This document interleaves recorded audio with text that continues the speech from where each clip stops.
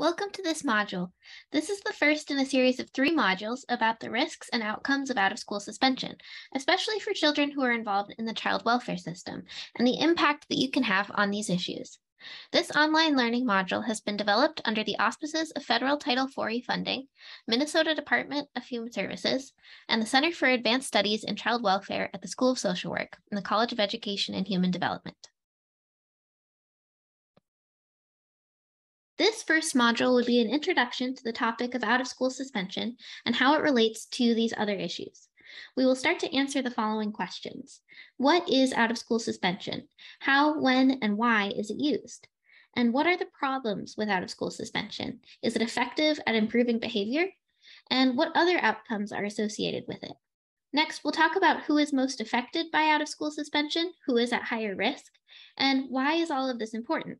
What is the bigger picture that out-of-school suspension is connected to? So first, what is out-of-school suspension? Out-of-school suspension is an exclusionary disciplinary measure used in schools. It can be a response to a range of different behaviors. One of the most common reasons given for suspending a child out of school is insubordination. This means behavior that is seen as disrespectful or not following directions. Students report being suspended for insubordination when they have gone to the bathroom without being given permission or putting their head down on their desk in a tired manner. Other reasons for being suspended include fighting or substance use. Some students have mentioned that they were suspended for, quote, looking high or, quote, smelling like marijuana, even if they did not have any illegal substances on their person. Finally, any smaller misbehavior done repeatedly could also result in suspension. Suspension can last for up to 10 days, during which a student is excluded from going to school or participating in any school activities. So, what are the problems with out-of-school suspension? One of the most important things to know about out-of-school suspension is that it has not been shown to be effective at changing behavior. Behavior does not tend to improve after students are suspended, and in fact, students are often suspended multiple times. Many involved in this process, including students and teachers, have reported that they feel that out-of-school suspension does not resolve the underlying issues that caused the problem which led to suspension. Out-of-school suspension separates students from the potentially positive influence of teachers and their peers at school, and students report feeling excluded or looked down upon by other students when they return from suspension. So the exclusion lasts beyond the time period of the suspension itself. Not only has out-of-school suspension been shown to be ineffective at changing behavior, it also has been associated with other negative outcomes. For example, out-of-school suspension has been associated with negative physical and mental health outcomes. This makes sense as we were just discussing how social exclusion arises as a result of out-of-school suspension, and social inclusion is a major determinant of mental and physical health. Students who feel disconnected and excluded from their peers tend to have poorer health outcomes. Also, as we will talk about in a moment, academic attainment is also impacted by out-of-school suspension and is also a determinant of health. So that's another way that out-of-school suspension may indirectly negatively affect health. As I just mentioned, out-of-school suspension has a negative impact on academic outcomes.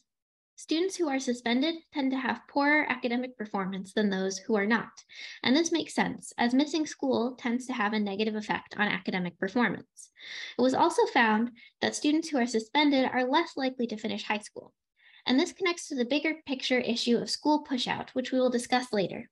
In addition, it's important to note that some studies have matched students who were suspended with students who were not suspended on their academic performance prior to the time when some of them were suspended. So among the students who had similar academic achievement before they were suspended, those who were suspended out of school had poorer outcomes following the suspension. So while, of course, that does not prove that suspension is the cause of the decline in academic outcomes, it does point to OSS as a strong possible cause.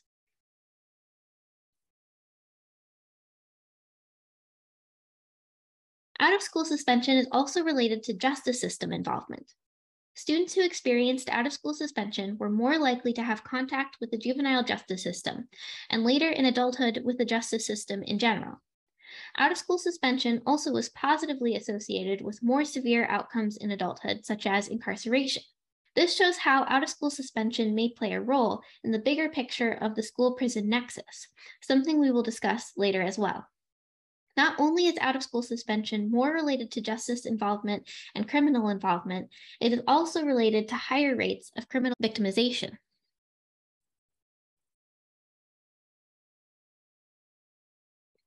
Now that we've talked about some of the possible outcomes of out-of-school suspension, we should also talk about what makes students more likely to be at risk for out-of-school suspension, and these outcomes as a result. Disparities in school discipline along race or ethnicity has been well documented, including in Minnesota. Several studies have found that these disparities persist even when controlling for other variables, like behavioral severity or number of infractions. BIPOC students, and specifically Black students and Indigenous students, are suspended significantly more often than white students, sometimes several times more often. Black boys are the group with the highest rate of suspension, though it is important to remember that Black girls also experience disproportionality in discipline and are affected by the negative outcomes of suspension as well.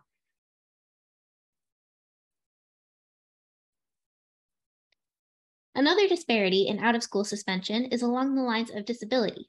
Students who are identified as having disabilities, especially emotional and behavioral disabilities, are more likely to be suspended than students who are not designated as having a disability. Again, this means that students with disabilities are more likely to experience the negative outcomes that come along with out-of-school suspension than students without disabilities.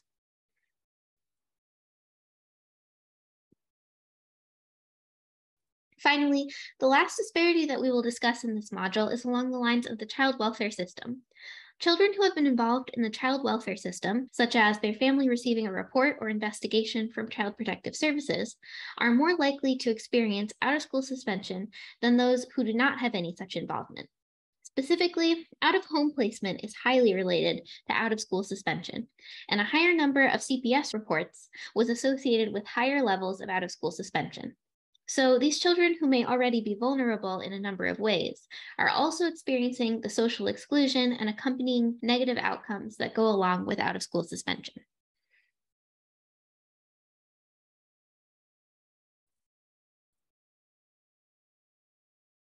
So, why should you care about out-of-school suspension? Why is all of this information important to know? Out-of-school suspension is part of a larger systemic issue.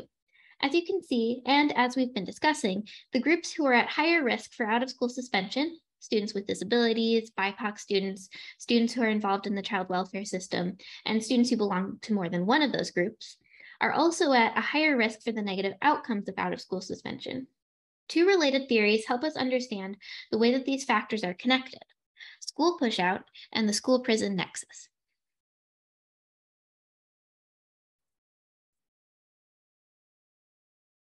Out-of-school suspension is one factor in what is called school pushout. School pushout describes the phenomenon of students being discouraged from continuing in school, and due to a combination of lack of academic support, lack of support from peers and teachers, and a belief that being in school is not worthwhile.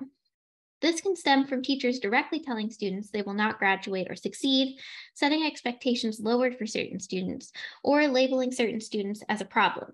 And this has been documented to happen most often with students of color and students with disabilities.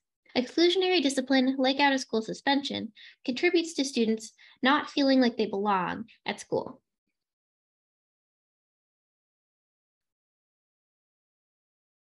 School pushout contributes to another troubling phenomenon, the school-prison nexus. The school-prison nexus describes the connection between schools and the carceral justice system and the inequities that exist in the public education system in the US that causes primarily BIPOC students to become involved in the justice system. The most apparent example is the presence of law enforcement within schools and the use of law enforcement referrals as discipline. But these are not the only examples of the school-prison nexus. School pushout is a predictor of justice involvement, and as we discussed above, out-of-school suspension is also a predictor of justice involvement and incarceration. Students who are suspended feel disconnected from their peers and feel less supported by teachers, who may be treating them as scapegoats or problem students. This can result in poorer academic performance, not finishing high school, and ultimately higher likelihood of being involved in the justice system or incarceration. Now, for a bit of review of this module, first, I'm going to ask you some basic questions about what you learned in this module. Then I'll ask you to journal your thoughts or discuss with someone else. So, what is out-of-school suspension? How would you describe it in your own words? What are some of the reasons given for suspension? Does out-of-school suspension tend to result in improved behavior? What are some possible outcomes of out-of-school suspension? What groups of students are at higher risk for out-of-school suspension?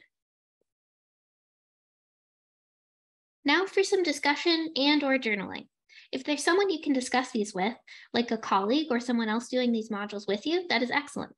Otherwise, feel free to just journal your answers somewhere that you can come back to in the future. And you can pause the video after each question to discuss or journal. What do you think about the use of out-of-school suspension in public schools? Why are the outcomes and risk factors of out-of-school suspension important? Do you think there's anything you can do in your role to have an impact on school pushout, the school-prison nexus, or any outcomes of out-of-school suspension? Related to that last question, we will spend a lot more time discussing your potential role in these issues in the last module, so don't worry if your answer right now is not fully formed or if you have some questions.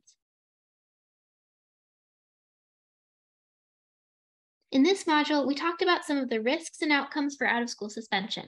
In the next module, we'll be going more in depth about those risks and outcomes with 2 studies. You might have been wondering whether the risk factors like disability, BIPOC identity, and child welfare system involvement intersect in the ways that they affect out-of-school suspension. For example, do BIPOC students who are involved in child welfare have increased risks of out-of-school suspension beyond those of BIPOC students who are not involved in the child welfare system, or white students who are involved in the child welfare system? That is a question that we sought to answer in our out-of-school suspension risk study, which we will discuss in the next module. Maybe you're also wondering whether child welfare involved students, BIPOC students, and/or students with disabilities are more likely to experience the negative outcomes of suspension than other groups who are also suspended. That's another question we sought to answer in our out-of-school suspension outcome study. Join us in Module 2 for a deeper dive into those questions. And here are our references.